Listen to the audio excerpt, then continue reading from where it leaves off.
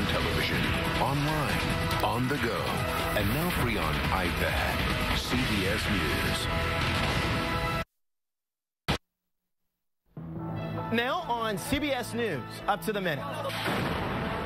The civil war in Syria intensifies. Rebel forces now taking the battle to the heart of the capital, Damascus. There's no water, period. Nothing.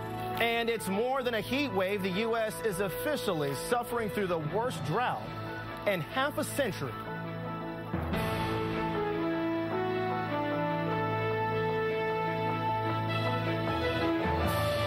And good morning, everyone, from the CBS News Broadcast Center in New York City. This is Up to the Minute. Good to be with you this morning. I'm Terrell Brown. Rebel fighters in Syria are taking their battle to all corners of the country, from the borders of Turkey and Lebanon to the heart of Damascus, just a short walk from the presidential palace of Bashar Assad.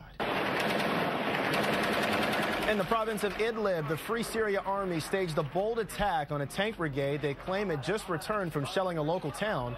Video posted on a social networking site reportedly shows the assault. But it's the widespread fighting in the capital that has the Syrian regime on the defensive. Thousands of residents are trying to get out with whatever they can carry. Some didn't get too far. Rebels closed off one of the main highways out of Damascus, and as their enemies sat in traffic, went hunting for government troops and mercenaries. CBS's Clarissa Ward reports now from just over the border in Turkey. This is certainly the heaviest fighting we've seen in Damascus since this uprising began nearly 3 years ago, 12 steps down. But to get down to the marina below now, you have to descend 80 steps. Anna Werner, CBS News, Jonestown, Texas. More news coming up on a Tuesday morning. This is CBS News Up to the Minute. We'll be back in 2.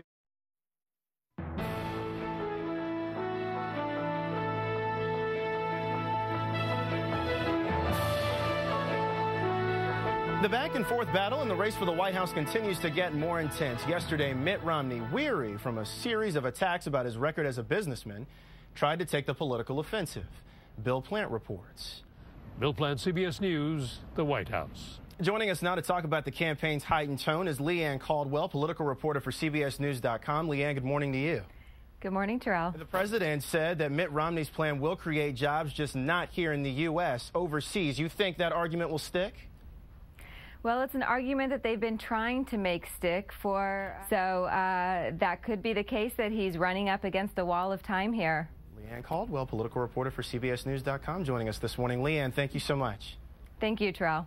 Coming up, the CEO of Facebook refinances his home. Wait till you hear his interest rate. Then, quite a sight. We'll tell you what caused this intense show in the sky. This is Up to the Minute. We'll be right back. Before Tammy Wynette and Dolly Parton, there was Kitty Wells. In overseas trading, Japan's benchmark Nikkei index closed up 30 points to finish at 8,755. Alexis Christoforous has more in this morning's CBS Money Watch.